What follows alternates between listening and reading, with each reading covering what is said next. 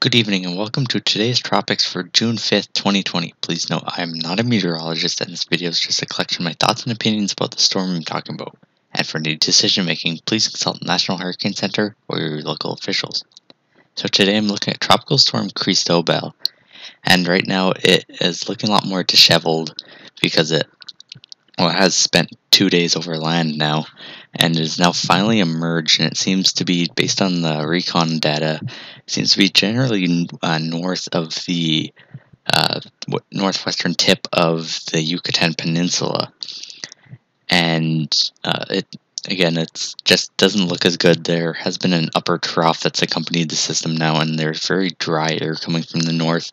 It's not as easy to see with visible imagery or with infrared imagery rather than visible imagery, but there have been a lot of outflow boundaries here at the surface, and that means there's dry air that is basically choking thunderstorms and not allowing them to actually form. And actually, yes, earlier today we saw a lot of cumulus clouds coming onto the land and trying to form into actual thunderstorms, but you can see that a lot of the initiation in this region was failed because the air is just too dry. So that is why you're seeing the southwestern side just so dry right now. And out on this side, there's upper divergence on the other side of the trough. So this is the divergent region. As a result, it's a lot more moist, and you're getting much more expansive convection, as you can see here. And also to the east on the Yucatan Peninsula. So it's mostly looking like a lopsided system to the east and not really much to the west. Looking at the water vapor, you can pretty much confirm what is very obvious has been very obvious on visible and infrared imagery, and you can see there's this just big slug of dry air that is coming south and starting to wrap into Cristobal, and that's why it's struggling to have convection on the west side again. And this is a result of the upper convergence on the west side of an upper trough here that's been becoming a lot weaker with all this convection latent heat release. You have a warmer upper atmosphere. It's just been weakening the upper trough, and looks like it'll cut off in the southern Gulf of Mexico or Bay of Campeche, and generally weaken, so that doesn't really affect Cristobal as much in the next couple of days, but it'll likely struggle with some dry air. Since Cristobal seems to be emerging over water again after its trip in Mexico, a bit of Guatemala, and off the Yucatan Peninsula, there's finally some recon planes that are flying into the storm to see how the structure and the wind speeds are. And this basically confirms what we already knew. There's a wind maximum here in the area of upper divergence where there's actually convection, and you can mix down some stronger winds. And there's also a smaller wind maximum in the drier region over quite a bit of to the west of the suspected center, based on the bending of the wind here. So this just basically confirms it's a very large, a very broad system, as you can see here. It's basically been absorbed into that Central American gyre that has been in this region for a while, and this with Cristobal in the center of it. So it does look like it is, a very broad system that'll take some time to actually organize, and that means it'll intensify a bit slower as it moves north to the Gulf Coast. And with those recon planes, we do have some drops on data now, and especially the earlier ones confirm that there's very dry air at the mid levels at 500 millibars. There's relative humidity as low as 30%, a bit further to the north, generally almost due west to the center. And it seems that as you get to the south, that mid-level dry air seems to get a lot more beneficial for Cristobal, as it's up to 92% relative humidity at just west of the Yucatan Peninsula. So it does seem that towards the south, the air is a bit moister, so it could be a bit modified, and that's allowing some convection to fire over the eastern part of the Yucatan Peninsula.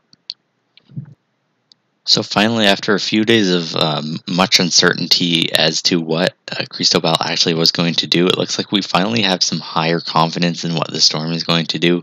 It looks like it will, or there is a ridge right now to the east that has finally built in and starts steer the system north. You see, there's more powerful winds at 500 millibars to the east of the system than the west. So right now, it's getting steered to the north at about 10 to 15 miles an hour, and it'll continue to move to the north and maybe a bit to the east before it possibly gets turn a bit to the west in if it is late enough, depending on or if it's later, then it might get caught a bit more under the ridge and turn a bit more southeast. But it seems that it'll make landfall in eastern Louisiana at this point. There's some decent model consensus else that says it should move generally north from here and possibly a bit to the east. So we'll have to check these trends as they go.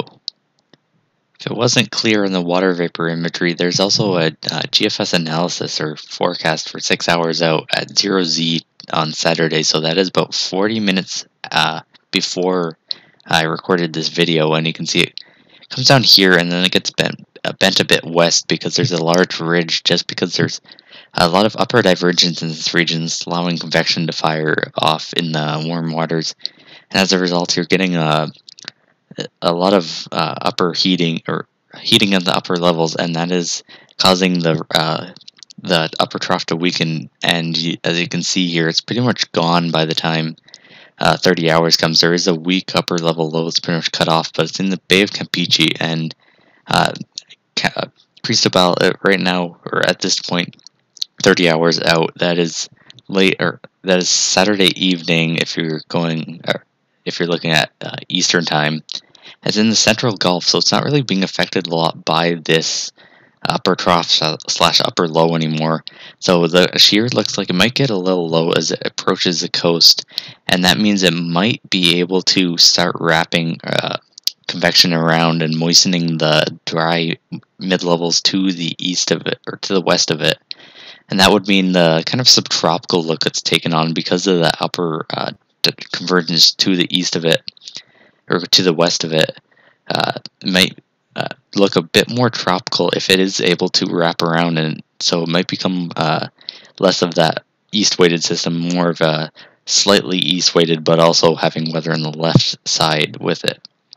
And this is indeed what the GFS does before it makes landfall on Sunday evening.